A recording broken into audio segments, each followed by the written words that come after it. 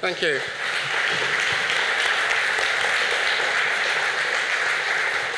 So thanks very much for inviting me to speak. I'm actually truly honoured to be here because I know a lot of people will have no idea who I am and why I'm here. And I'm going to give you a little bit of perspective on my work and the things I'm trying to do for those in Canada. While I was sitting here with you for the last 1.5 hours, I was making a note to myself, and it says, "Do not agree to speak following my previous head of department, an MP, a truly awesome person with lived experience, and a room that hasn't had a break for 1.5 hours." So that was the note I made to myself, and so I'm really glad that you've been with me. I've been really like to congratulate the organisers, because what I've seen was here yesterday, and the programme was really just fabulous. And I was thinking, while lots of people were talking about drugs, and I was thinking that some of the speakers like Jim Van Os and others yesterday managed to expand my mind without the use of drugs. And then some of the questions were just fabulous. It was really fabulous to be here. Now, I'm going to try to get this going. Let's see if I can do it. There we go. And so, just to tell you who I am, so you can locate me and understand what I'm trying to do. I'm a psychiatrist, and I still see clients. I've been a researcher on the social causes of psychosocial problems for many years, but most of my time is spent at the moment working for government and working with government. And I'm going to need some help from the AV person because everything seems to have seized here and I can't see my notes. And the reason why I've moved from being a clinician to working with government is because I can just tell the truth, I got a bit sick of it. What I got sick of was the fact that I felt like, yeah, how do you get that to go up and down?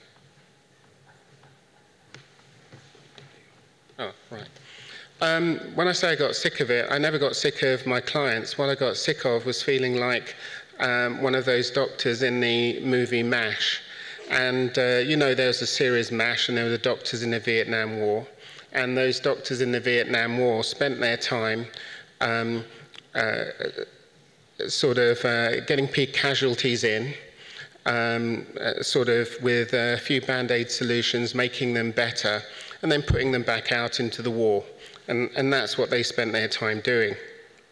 And I felt like people were coming in, people with psychosis were coming in to see me, and I was doing whatever I could, and then I was putting them back into what I thought was a war on them, for stigma, denial of rights, poorer services, poorer supports, and social marginalisation. And I thought if I could try and do both, a bit of clinical work, but also a bit of policy work to make the world a better place, I might be able to do something about the war I thought that was being waged on the people I cared about most. And the wonderful thing, I think, from the time I saw Peter Pan when I was a kid, I always thought I'd love to be Peter Pan, just never grow up and keep that naivety going. And I've managed to do it to the age of 54, so I think I'm still keeping that naivety going, that you can actually make fundamental change and make real change, and that's what I've been trying to do.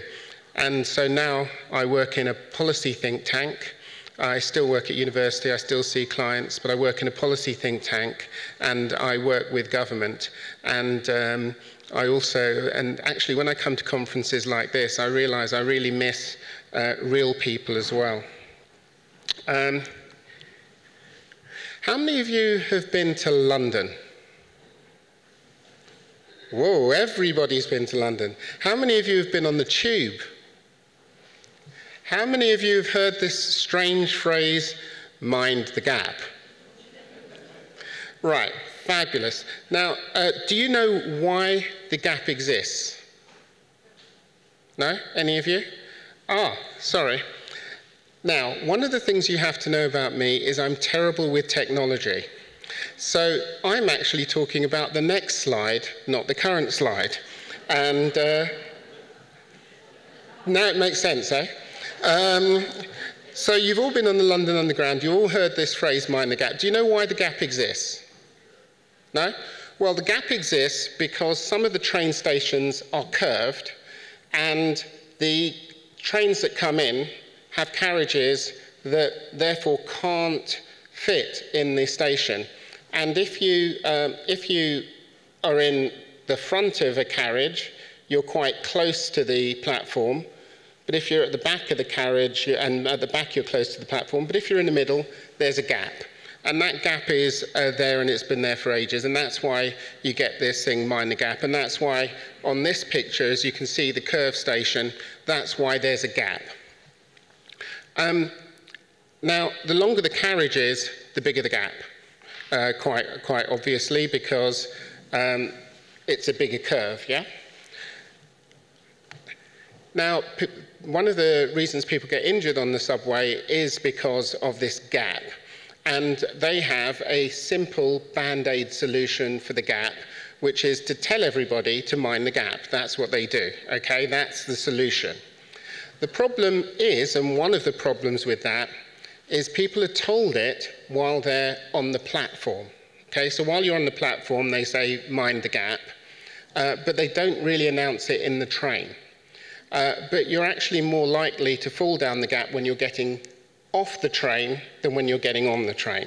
And so that's a problem, but they've got a band-aid solution. Doesn't work so well because 4,000 people get injured each year. They get injured, and actually, you'd have thought, I mean, I don't know whether you thought of it, I was born and brought up in London, and by the age of 20, every time they said mind the gap, I was saying fill in the gap. And you just add whatever Anglo-Saxon expletive you want in that sentence. And there are lots of solutions. There are loads of ways of sorting out the gap. You can produce platforms that come down off the trains onto the platform to put through the gap. There are buffers that you can put in the gap. They could actually just straighten all of the stations to make sure that everything fits properly. They could produce trains that have an overhang so that there's always no gap. All of those things could be done. The gap doesn't need to be there, but none of them happen. And the reason none of them happen is because the tube says they're too expensive. Okay, so they use a cost-effectiveness strategy to look at it, and they say, this is too expensive, we're not going to do it. We're not going to do it. And things are getting worse. What you probably, I'd managed to miss it, but I just came across it recently. The tube, the London Underground, its subsidy has been removed. From next year, there is no subsidy.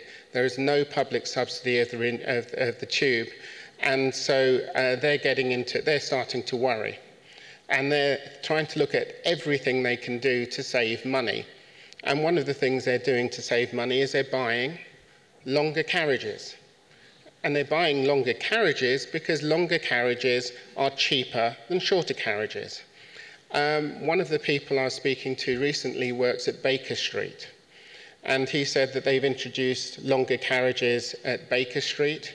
And over that time, over the last year, they've had 40 more people falling through the gap because the gap is bigger when there's longer carriages than shorter carriages. You're going to ask, why is this guy coming up and talking about tube trains, and what has that got to do with anything?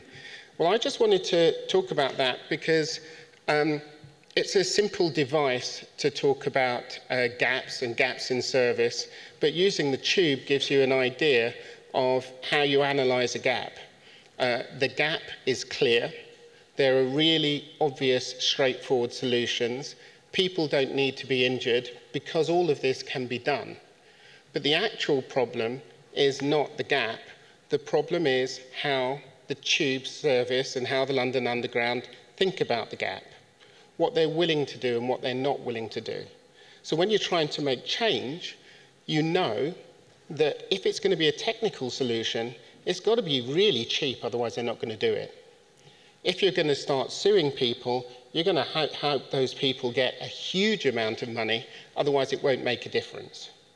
And what you actually need is a change in values, because as long as they think cost effectiveness, there is going to be a gap, and people are going to fall through the gap, and they're going to keep falling through the gap. I asked my family, my clients, my friends, people with lived experience, what the gaps are for people with psychosocial problems. And yet, the idea of better services that we were talking about before, really important. The idea of more money is really important.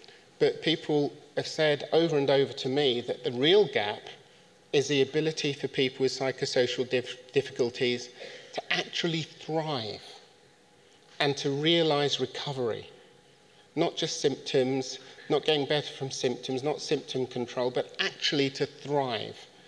And they say that the big gap is the life expectancy, the lower life expectancy, which is significant. These are the big gaps. These are the big problems. The other things are important, but these are the big problems that we have to deal with.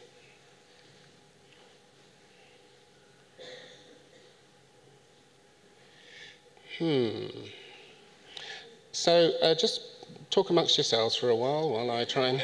There we go.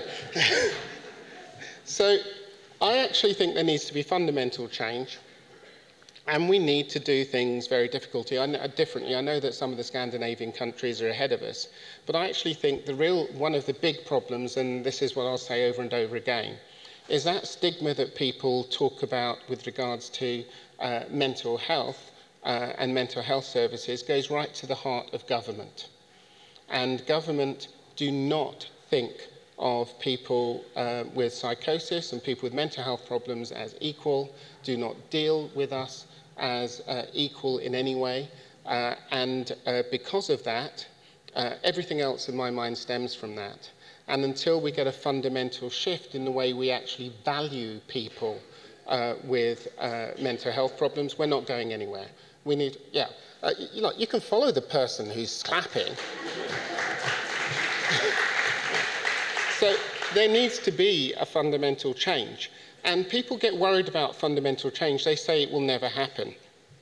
I say to them that in my 53 years, I've managed to see gay marriage. I've managed to see decreases in racism, though not enough. I've managed to see Thatcherism. I've managed to see Reaganism. And I've managed to see, which I think is the most heinous crime, a huge shift in power from governments to big business. There has been a revolution. And revolutions can happen, and they do happen. But the reason why I believe in services, I practice, I love you all for what you do. It was just heartening to see everybody standing, especially the ones who cry with and for their patients. And I didn't know that my mentor, Robin Murray, had actually lost sleepless nights for his patients.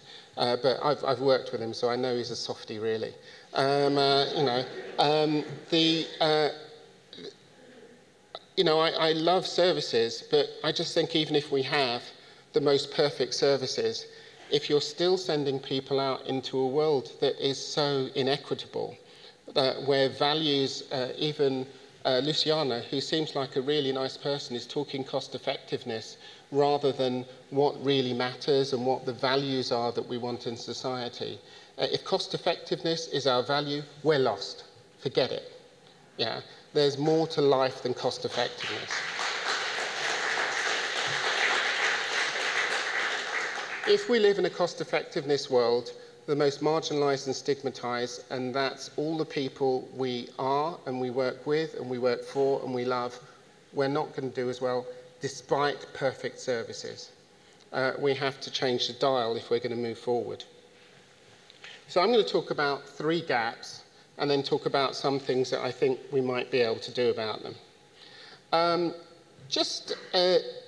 Everybody here probably thinks there's a gap between our rights and realities. Is that a reasonable thing to say? Yeah? There's a difference between rights and our realities. There's a chap I used to work with who's now a bit of a rock star in India, a psychiatrist called Sumitra Pathari. And he's at the Centre of Mental Health Law and Policy. And his work is just to do one thing. He looks at all of the international agreements that India has signed up to, and then he tries to get domestic policy in line with the international agreements. Because people will go abroad and they'll make all sorts of pronouncements about how wonderful they say they're going, what the wonderful things they're going to do, and then they get home and don't do it. Yeah? And all he does is try and align that for people with mental health problems so that they get their rights.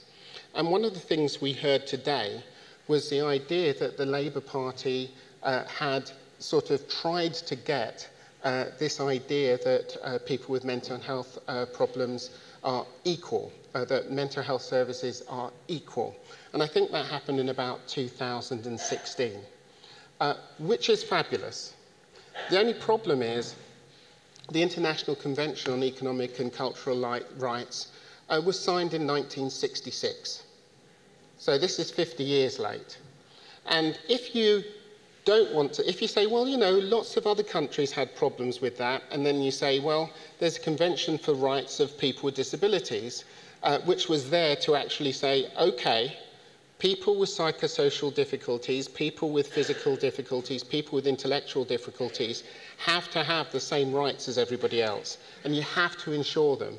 That's what's got to happen. That was 2006. So there's a choice of 50 years or 10 years late, but, you know, it's great that they've done it. But remember, the UK ratified this. In fact, 162 countries, and most of the 44 countries that are here, have ratified the Convention for Rights in Persons with Disabilities. All of the people from all of the countries here have...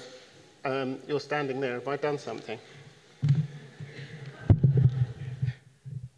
See, it reminds me of my kids. My kids, they just sort of hover when I've broken technology one way or the other. I don't know, is it supposed to be the other way around? I'm supposed to be the father, they're supposed to break things, I'm supposed to hover over them. That's what's supposed to happen. It never happens that way round. It's always the other way round, and the young guy there is trying to keep me on the straight and narrow. So I'm really sorry if people at the back didn't hear my rant, because it was meant with incredible passion. But basically, you know, the story thus far is we have a whole bunch of rights. And people with psychosocial difficulties have a bunch of rights. And most of the people here in their countries have signed up to these rights, and they don't do them. And that's the situation we have. And we know they don't do them because we know you've got an increased risk of homelessness, increased risk of poverty, increased risk of physical illness, poorer outcomes. Your kids are going to get taken into care. And from John Reed's talk yesterday, you're 6 times more likely to be murdered and 14 times more likely to be victimized if you are a person with a psychosis. And we've seen slides, Robin showed some slides like this earlier. 10% chance of actual employment if you've got a psychosocial difficulty, against 50% chance of being on welfare. But some people would say the most egregious problem is this. If you smoke, 8 to 10 years on average you lose from your life. If you have depression, 7 to 11 years you lose from your life. But if you have bipolar, or a diagnosis of schizophrenia, or a diagnosis of alcohol abuse, up to 20 to 24 years you lose from your life. Put it a different way. If you're living in a high-income country and you have a psychosis, you have the life expectancy of a low-income country. You move from the UK, from Denmark, from Sweden, from wherever we're from, to South Sudan as your life expectancy. There is no way that any high-income country can say that it is actually keeping to its international treaties on rights with a 24 to 20-year age gap.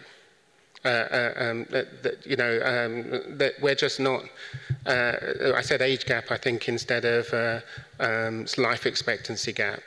That is the situation.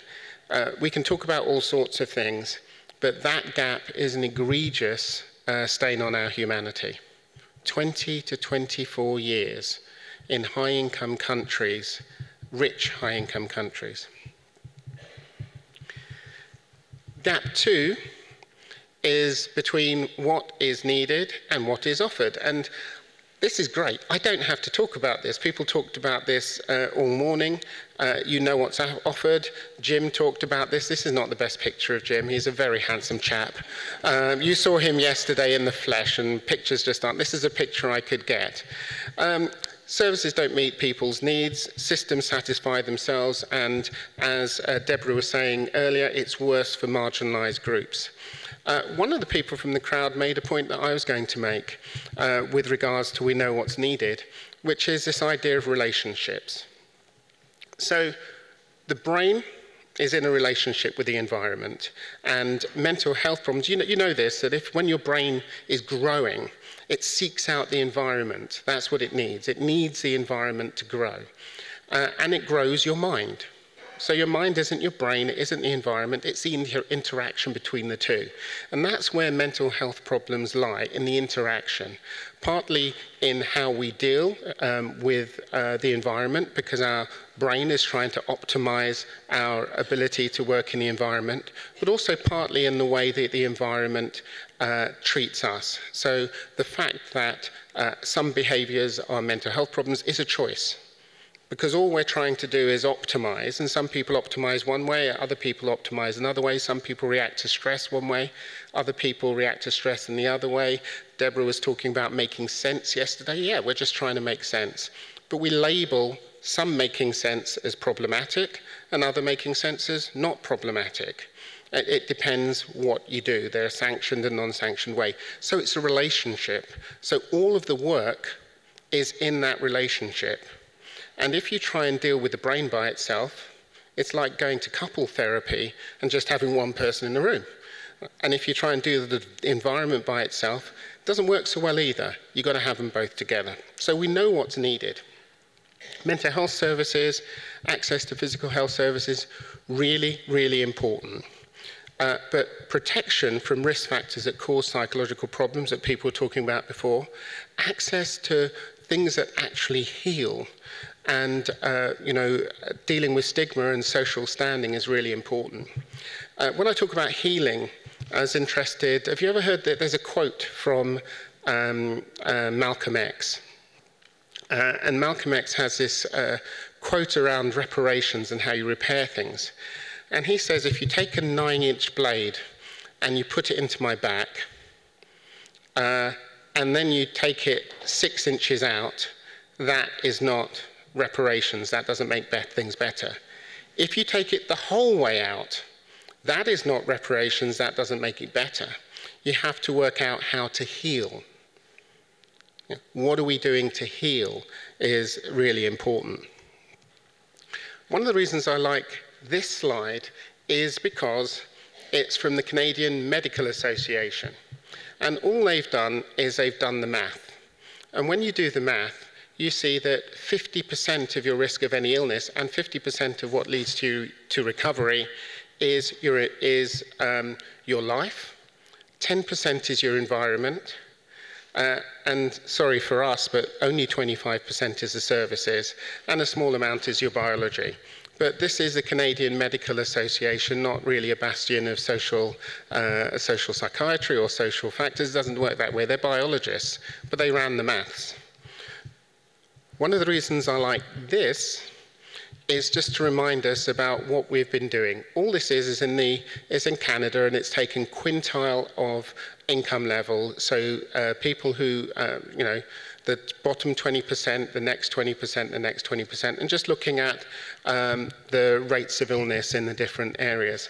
And the reasons I show this is because it helps me later on just to remember that one of the things that governments have done, when you really push them on this, they start looking at what they call the truly disadvantaged.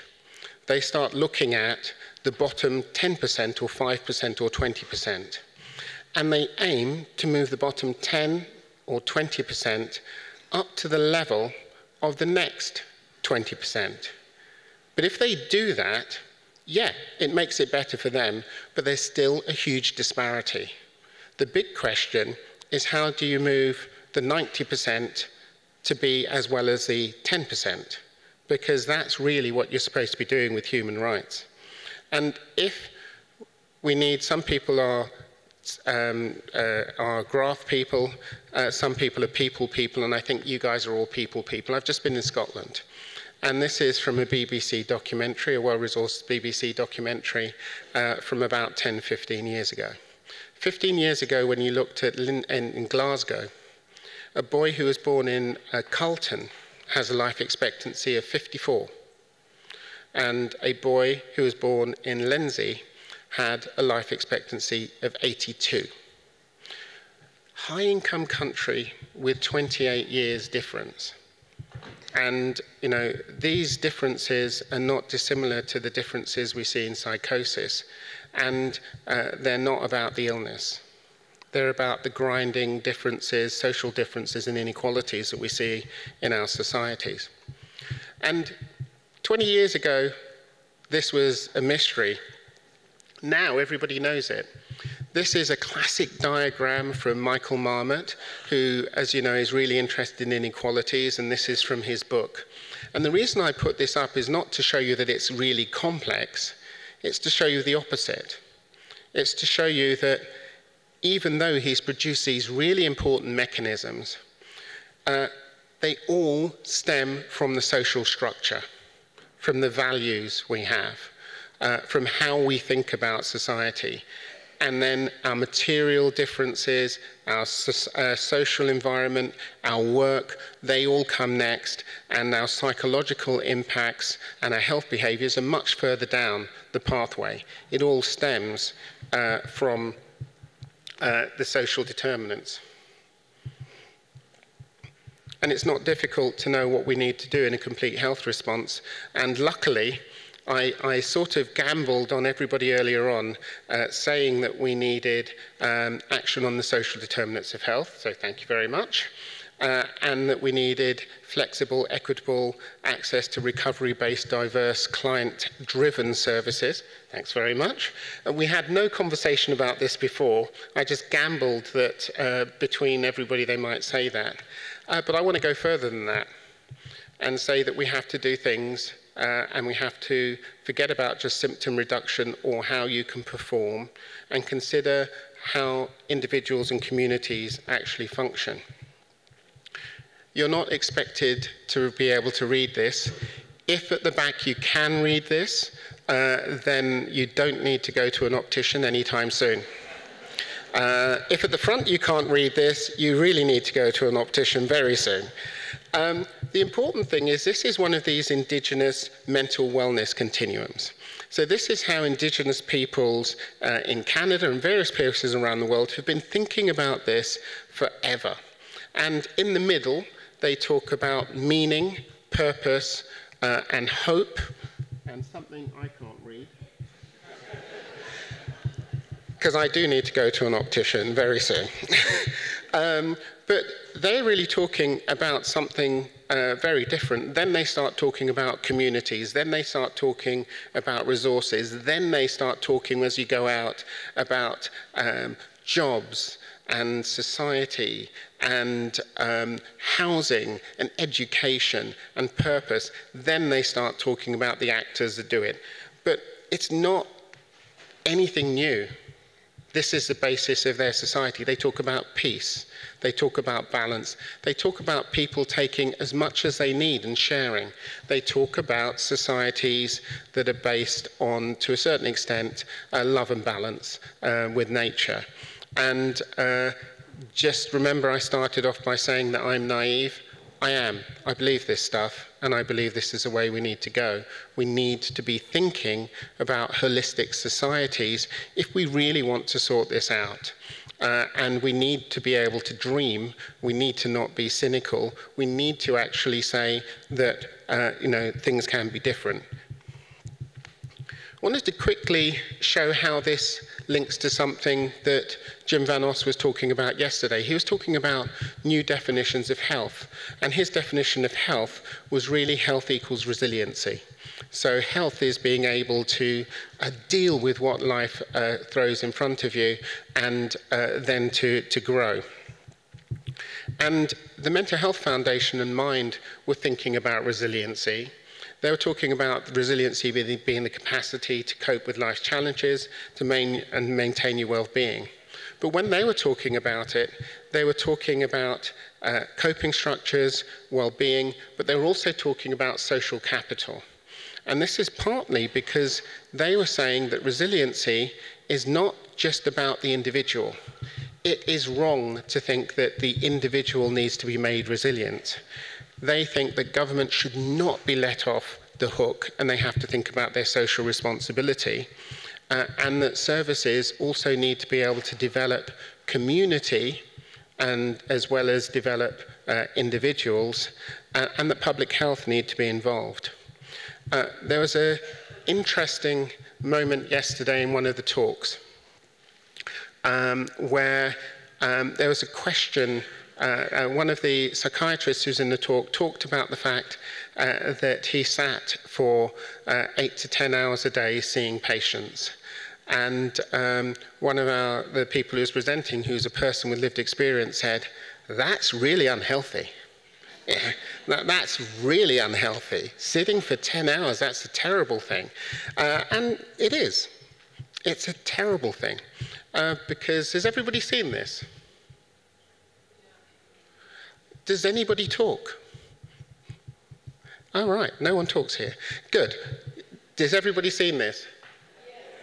Yes, great. So you know, connecting, keep your learning, take notice, which is your mindfulness, be active.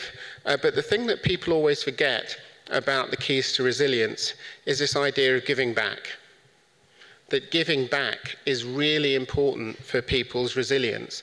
And giving, as well as receiving, is really important for community resilience as well. What I'm really talking about is getting past this idea of services, getting past this idea just of the social determinants of health, and starting to think of what types of society we want to live in. And I really like the idea, and the psychologists here will have seen this over and over again, this idea of coherence, that societies have to make sense. And given the idea that we're not going to get rid of all stress, the question is, how do we produce societies that allow us to cope with stress and grow both individually and as communities? And I quite like Antonovsky's idea of coherence, this idea that if you're going to live in a society and not be stressed by the difficulties that we cause, that you have to understand it, has to make sense. You have to agree what you're trying to do. It has to be comprehensible and predictable. There needs to be rules and laws, and they have to be fair, and they have to be enforced. You have to be given the right tools to start making progress towards those aims. And you have to think it's worth it. Yeah, you've all probably been in areas where people have decided to change things, change is always a problem. I think Jim yesterday said, everybody wants to innovate, nobody wants to change. And I thought that was a great one-liner. I'm going to steal it and use it forever. And it's a great one-liner, but it's true. People don't want to change if they don't think it's worth it. And we've all had the situation where people have come up and they've said, we really need to do this. And everybody goes, yeah. And they say, we're going to do this, we're going to do that. We're going to give you all the tools that you need to do this. We're not going to give you any more money, and we're not going to give you any more time. So all of this innovation, you're going to have to do on your own back. And at which time you say, that's just not worth it. Yeah. And so, people will change, people will do, but it has to be worth it. And coherent societies have to make sense to people, and people have to buy into them. And I'll tell you what I think our aims are and what the aims are that we've come through. And I think our aims are part of this journey that we've all been on, and we've been on since we tried to come out of the caves and we produced societies. And these are our agreed aims, and we never even talk about them anymore because we just agree them. We are actually trying to develop societies in which we can thrive and live in peace. That's the bottom line. That's what we're trying to do. That's what progress is really about. And those positive rights were agreed. That's how we get UN declarations on human rights. And then we set up a contract with our government and we say, we're going to give up a few of those rights for the collective as long as you protect us and make sure that the human project continues in the right direction. And so there's this sort of social contract that we make. How many of you think the social contract is going in the right direction? No. You do? Why not? Not enough time. No.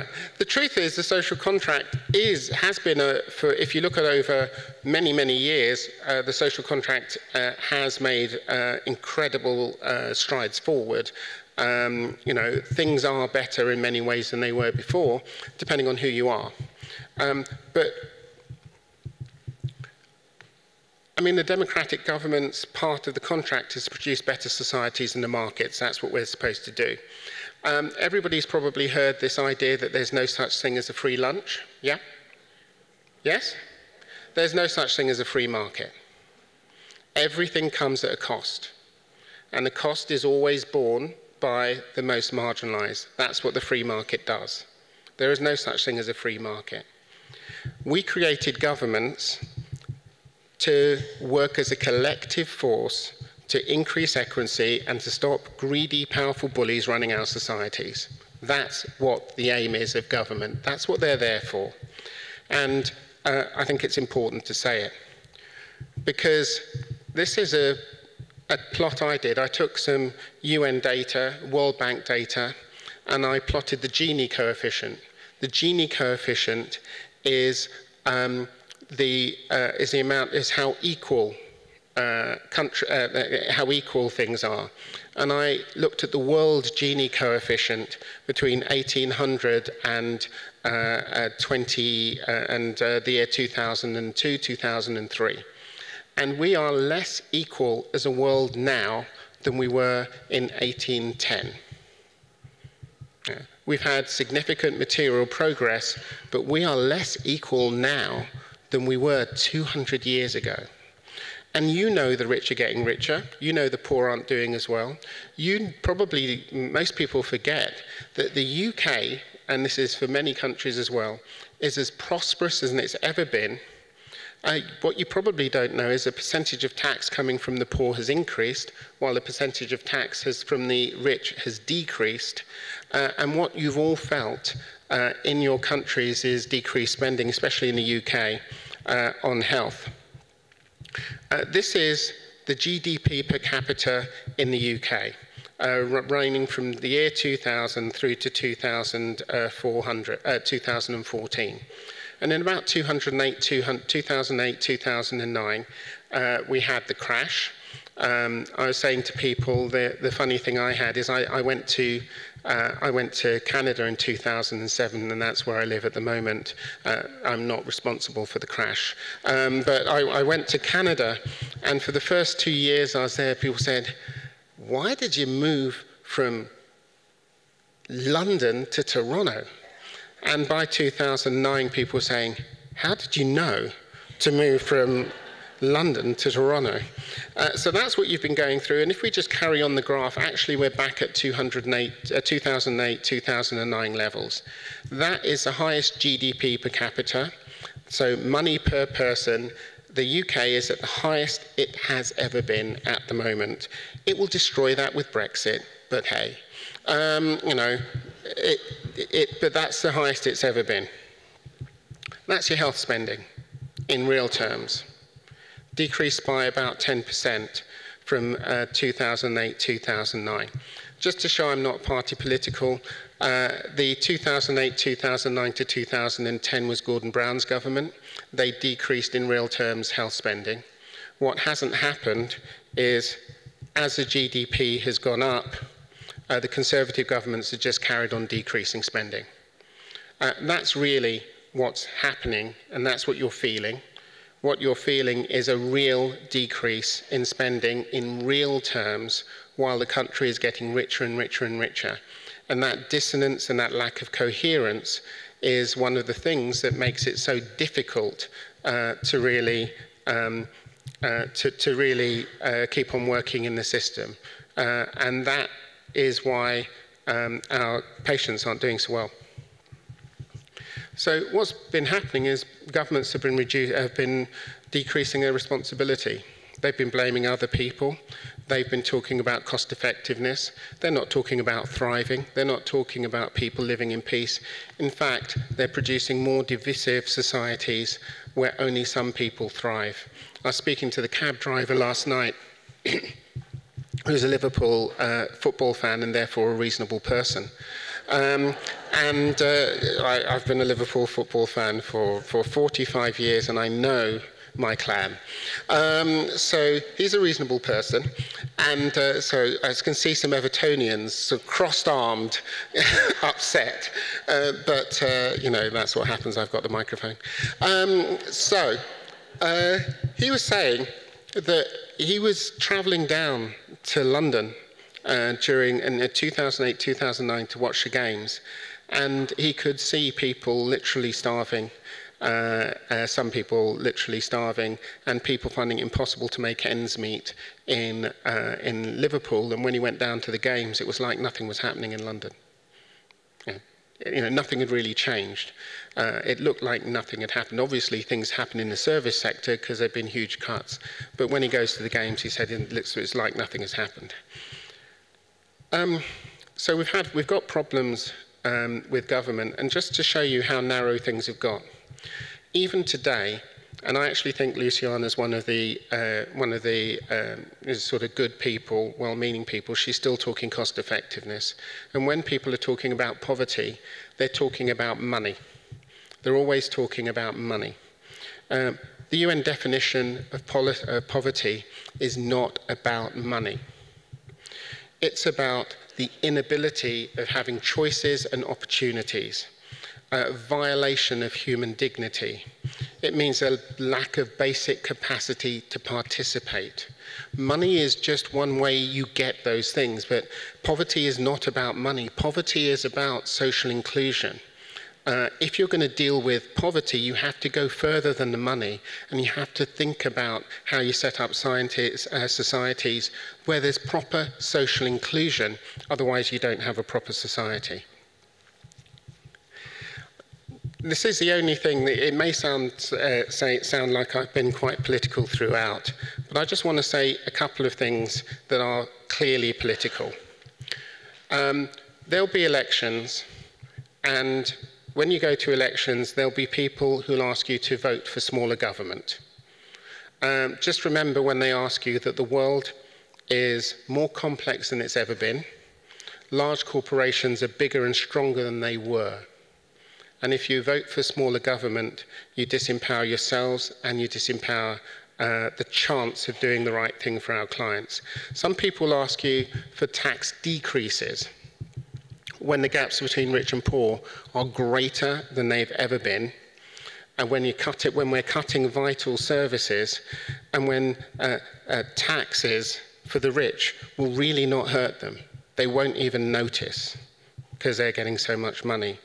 And it will make no impact to their health, but it will make a big impact to other people's health if they're taxed properly.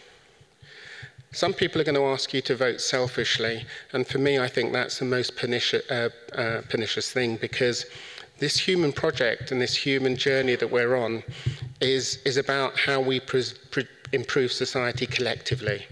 It is not about selfishness. The social contract is specifically not about selfishness. It's about voting for what's best for everybody and doing what's best for everybody, not blinkered self-interest. You know, for me, at times it feels like governments have really lost the plot in what they're actually there for. They're there to make a better world and protect us. They're there to have leadership. They're there to do the how. They're there to have the ideas that really transform us. And they're abdicating responsibility for that. And in my mind, they're breaking their part of the social contract. And that's why I think a bunch of young people I speak to, 'cause that's why they don't vote. They're put off by it because they really understand, in one ways, but implicitly, the social contract, and they really see government not wanting to deliver their side. So the next time you're on the tube and someone says, mind the gap, swear at them and say, fill in the gap, okay? You know, we've got the big problems. Those big problems, we say, their ability to thrive and realise recovery over life expectancy. I talked about thinking about rights. Why haven't we got a rights-based strategy on mental health?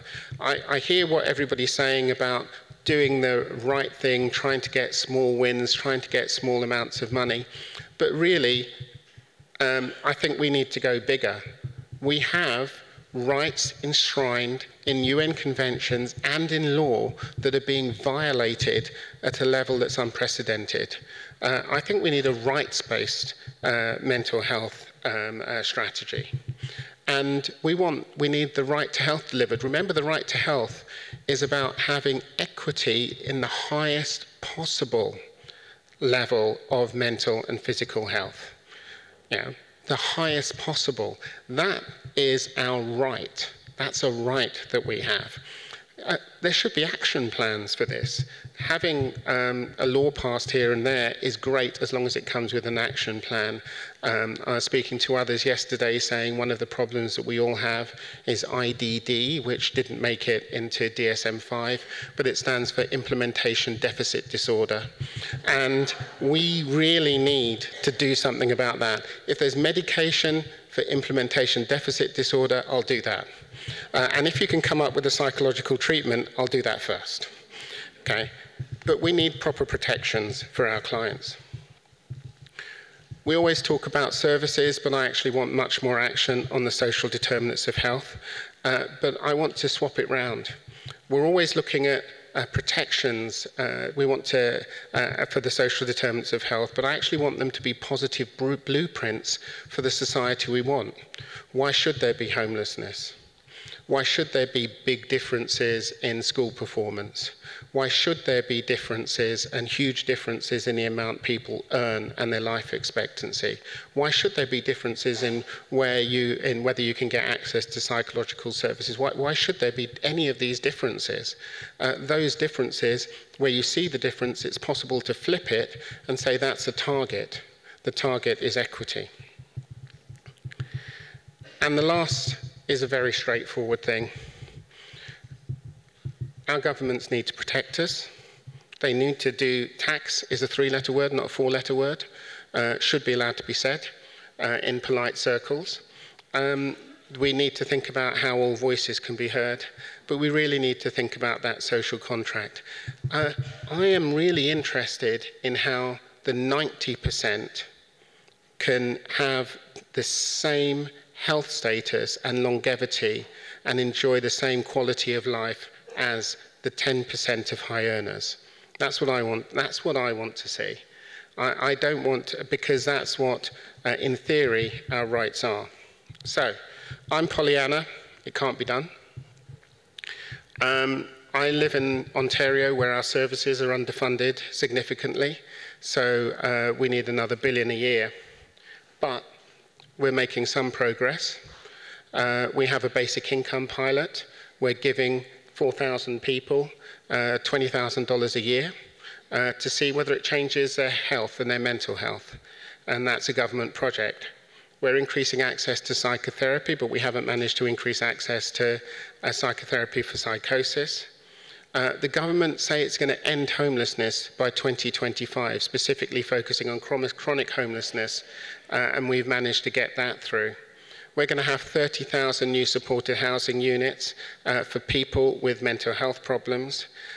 And we have a new cabinet committee, cross-cabinet in the Ontario government, that is looking specifically at mental health and how every government department can make mental health important to them.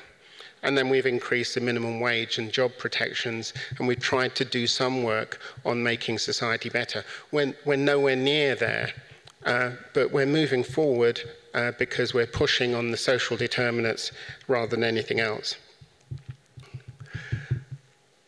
Filling the gap is possible on the tube, but it would really need a culture change. It needs a re-evaluation of values and the relationship between the tube, us, and the state. I actually think filling the gap for people with psychosis is also possible, but it won't happen through tinkering with services. And will take a reorganisation of what we actually expect and demand from the state. The question for all of us is, do we continue to work just in our jobs as service providers, which I think is a noble, important thing to do, or do we add advocacy, rights and legal challenges, and political action to our armamentarium to improve the lives of the people we work for? You sort of know where I stand on that, but I leave it as a rhetorical question for you. Thank you very much.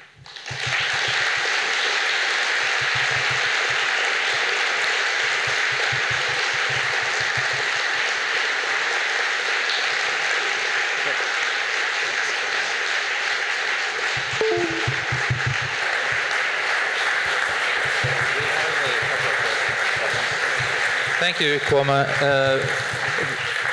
There is time for a couple of comments or questions. We have 5 minutes before the break. So. Yeah, I'm from the Netherlands, but I thank you for your talk. And I noticed that you were saying, yeah, we should ask ourselves if we should, vote for ourselves, selfish voting, or for the community. And, the movie Beautiful Mind came to my mind because, we're still practicing Adam Smith as our economic theory. And we have a fellow experienced expert who died a few years ago. His name was he was a mathematician in Princeton, and he suffered from schizophrenia, and he got the Nobel Prize for economics because John Nash, because he improved on Adam Smith, and economic professors still push Adam Smith. How come that?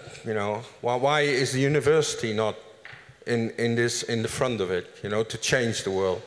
Yeah, I think I completely understand. I mean, the truth is that if you happen to be a hammer, everything looks like a nail, really. And economic theorists in general keep with monetary theory. But there is a book that you might want to read. I'm trying to remember his name. I think his name's Sandler, and he's a professor at Harvard. And I think it's called What the Markets Can't Do. And it really talks about the fact that economic theory started as essentially an amoral theory that now is moving into the moral realm. And economists don't know how to do that. And so they stick to what they know, though what they're actually doing now is philosophy. And it's a difficult thing for them to do, so they retreat back to market theory. But market theory will never deliver for the disenfranchised. It never has, it never will, that's not what it does. What it does is it makes some people rich, but it does it at the expense of other people. That's what it does. It doesn't produce societies that are equitable, and the marginalised are going to do worse. That's what it does. And they know that. Hi, thank you for... Claudia Bartocci from Italy. Thank you very much for your presentation and for your English. I agree, the problem is not the gap, but, come dice Anna Freud, il problema non è quello che è successo all'io, ma quello che l'io fa di quello che gli succede. E in questa associazione internazionale noi ci proponiamo di risolvere grandi problemi, ma non siamo in grado di risolvere un piccolo problema, cioè il fatto che noi, non prima lingua inglese, non possiamo capire la maggior parte delle interessantissime cose che voi dite. Thank you for the effort.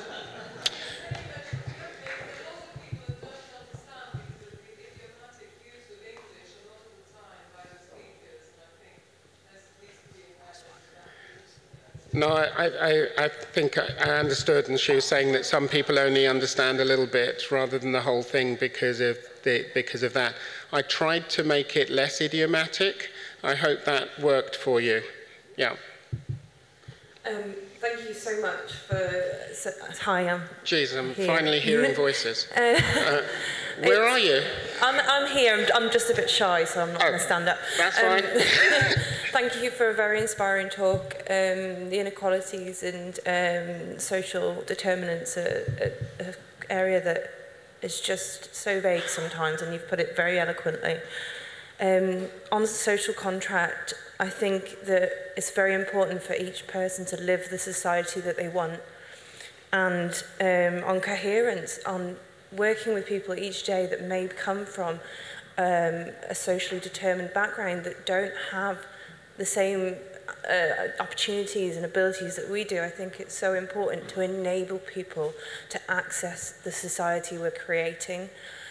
When working on the wards, educating people about what their rights are, how to work the system, and who to speak to about what, how to have their voice heard, then we may not necessarily, myself at the moment, be able to change the wider social determinants, but I know that I can support each individual I come to up to the level that they need to be to do it for themselves. I think that's so, so important as practitioners. So.